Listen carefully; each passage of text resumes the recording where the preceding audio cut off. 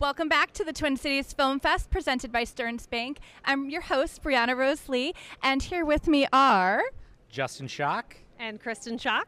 These are our co-directors from the short film The Therapy Room. So we're going to hear a little bit about your inspiration behind this piece. What inspired you to write it? Well, we made this for a 48-hour film project, actually. So we had 48 hours to write it, shoot it, and edit it. And with the prompts that we were given on that Friday night, we were just drawing from personal inspiration. We were actually going to go to an escape room with family coming up, and so that was fresh in our mind, and so that was definitely a catalyst. Yeah, absolutely. So this sounds like a really collaborative process, so were the actors involved in writing this too? Because for a 48-hour film, I know you kind of have teams. So how did that all work? So Justin and I co-wrote along with two other writers and then a fifth writer who came in who was one of our actors, and it actually worked really well. He flew in from LA and landed at 1 a.m.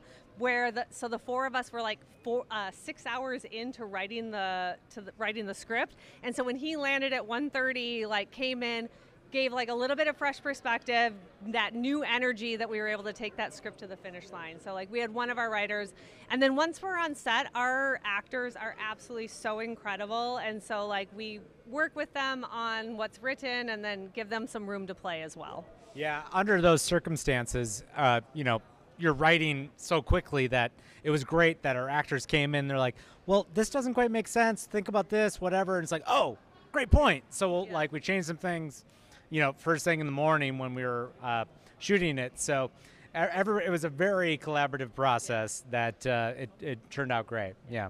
So what would you say your biggest challenge, other than it only being 48 hours, because that's the obvious answer.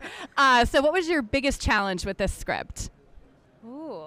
Yeah, well, I will say that one of our actors was an understudy for a show at the Guthrie at the time, and we sort of rolled the dice hoping that he wouldn't be called in to work that night, because it was we knew that we would need him the whole day, and it's well, if he gets called in, we'll have to just sort of figure it out when that happens. Yeah. Thankfully, he wasn't called in that particular night, and so it was great, but that was something that was sort of in the back of our head the whole entire day.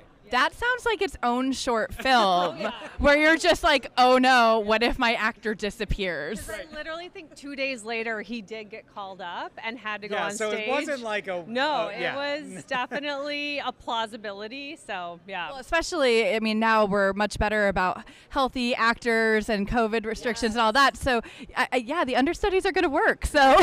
Absolutely, right. Absolutely. Well, I'm excited to see this film again. I watched it already. It was so much fun. What is your next project? Are you working on anything currently? And do you have any ideas kind of percolating? Do you plan on doing any more teamwork together? Yes, we constantly love collaborating with each other. So we have lots of ideas. We are currently working on a feature idea, and so looking for the right time and for any money. So if anyone's interested, any investors out there, please give us a call. But we always have things cooking. So that doing a long form project is top of our list. Yeah, that's sort of the next thing for us for sure. Yeah. All right, so feature next year at the Twin Cities Film Fest. Right. We'll see you here. Thank you guys so much, and we won't take any more of your time. We'll get you over to the red carpet, and we'll get you into your screening. Wonderful. Thank you so much. Thank you. Thank you.